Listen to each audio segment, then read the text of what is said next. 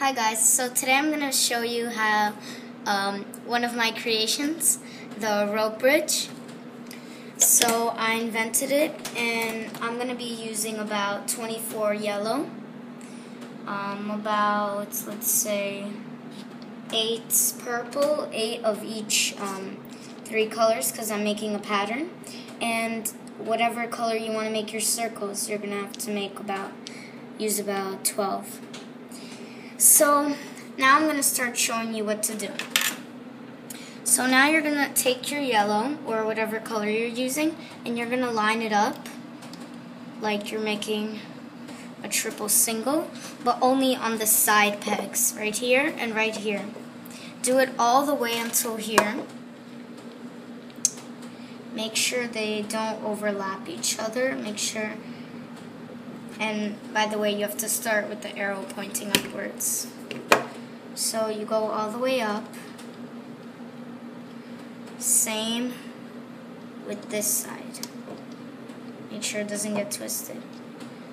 Pull it all the way down. So you do that about till the last peg.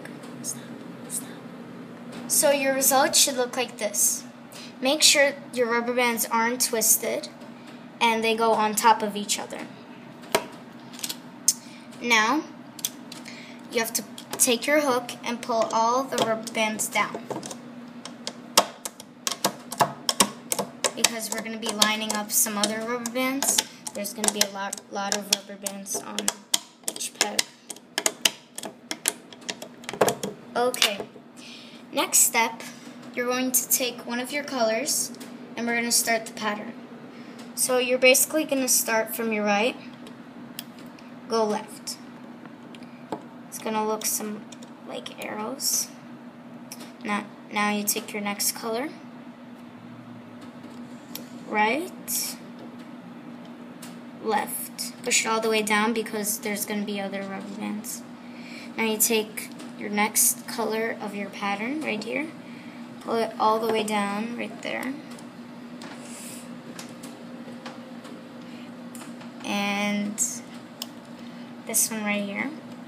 Now you just continue the pattern and make sure they go right, left, right, left. Make sure the left one is on top of the right one. Okay, so you're going to continue doing this until the end. Result should look like this. If it doesn't look like this, go back and do it again. So make sure your rubber bands are slanted all the way to the bottom, because we're going to put other rubber bands on top of that.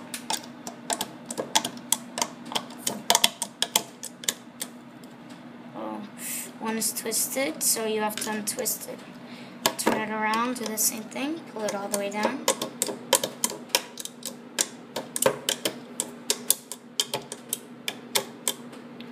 Okay. So the next step of putting rubber bands, you have to take your circle color, which you want the actual bridge to be, and line it up all the way until this last peg. Make sure it goes on the top of each of the middle, or else it'll just overlap and it's going to become twisted. So just do this all the way until the end, right over here.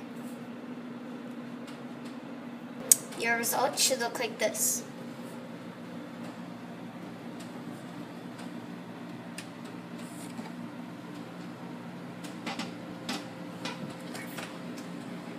And the side should be like this. Make sure nothing twists and turns. If you notice something is wrong, go back and redo it. Okay.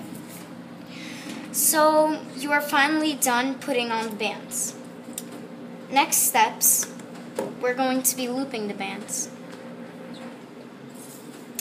We're going to have to turn it this way, so the arrow could be pointing straight down, right at me, or right at you.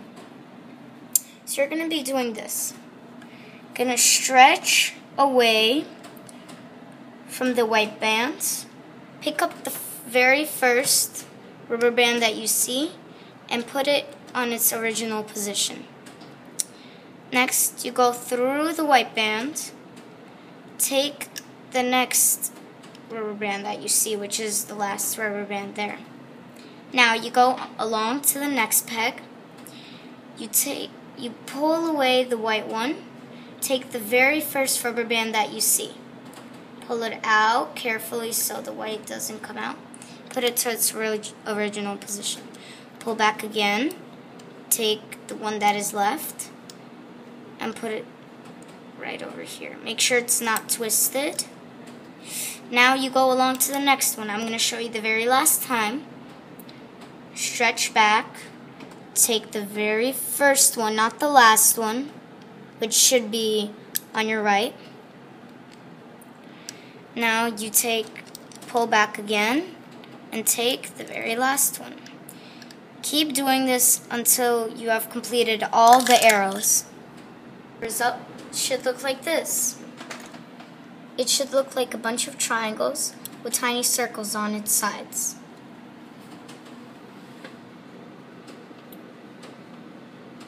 You are not done yet.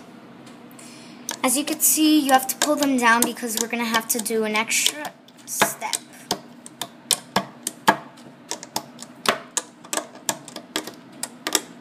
Okay, so if you have done the triple single pattern before, then you know how to do this, or even the single pattern. Basically, you have to start with the arrow pointing at you. You have to pull these back, and you see the yellow one. Take the yellow one, reach out, and put it on its forward one. Reach out, put it on its forward one. Reach out, put it on its forward one. Reach out, put it on its forward one. Reach out, put it on its forward one. Same thing you do to the other side until the end. Basically just go over till the very end. Your result should look like this. I'm happy to say this is the last thing. We are finally done. But don't go ahead and take everything off because there's one little tiny bit of step. And make sure they don't overlap like this one, right over here. Fix it all before you take it out. Go back if you want, reduce some steps. Make sure they're not twisted. That's something bad if they're twisted. Okay, so this is what we're gonna do. Twist it, and you see all of these are collected over here. A lot of here, and a lot of here. This gets a little tricky, so don't mess up. You take this, pull it back, and try taking it with your finger. Take all of this, pull it out, and pull it on this little middle peg. Perfect. Now, do the same to this peg. Take this, pull it all the way out.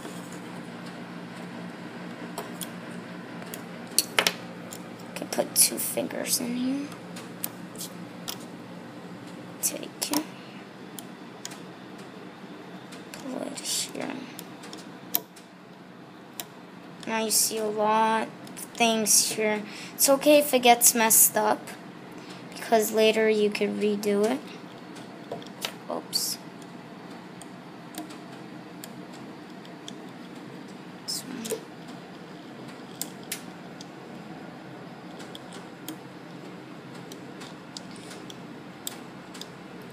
And now for the last step, pull back from all of these random scrambled big thing.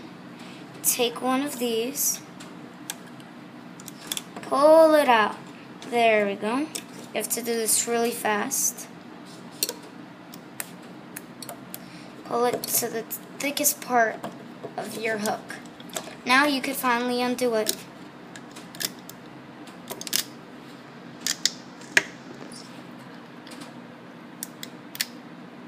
Slow down, because it might rip by accident. So do this really carefully and cautiously.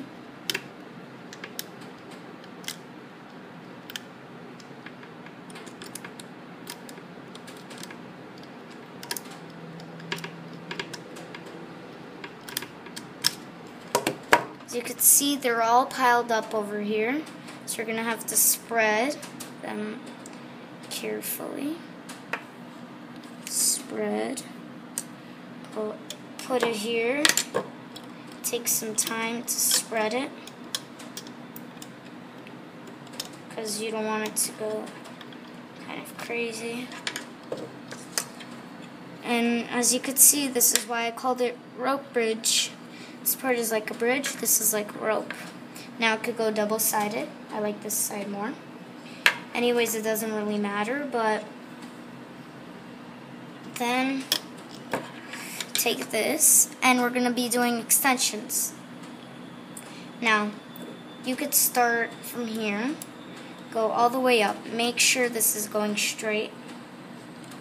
If you have a small hand like mine, you should use about, let's say, 4, because you won't need that much. Otherwise, it's going to be humongous and it's not going to go well. But if you have a big hand, you should use at least 6, because this is a pretty thick bracelet.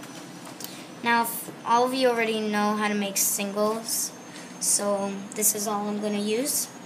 And you put this right here that you collected from your other. Put it right over here.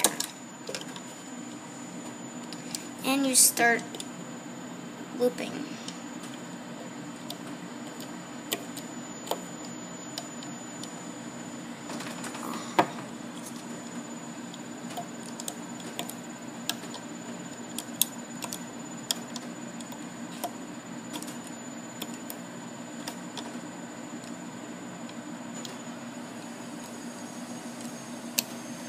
Now I suggest you pull this back so it will be easier to put the clip on it. Take a random clip, C-clip, S-clip, it doesn't matter. And clip it towards us. Take it out. Whoops. Sometimes it gets a little tangled. Anyways.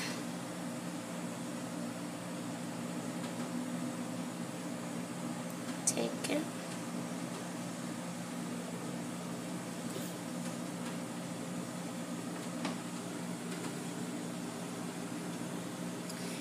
Suggest using the other side, it's a little more organized. And your bracelet should look like this.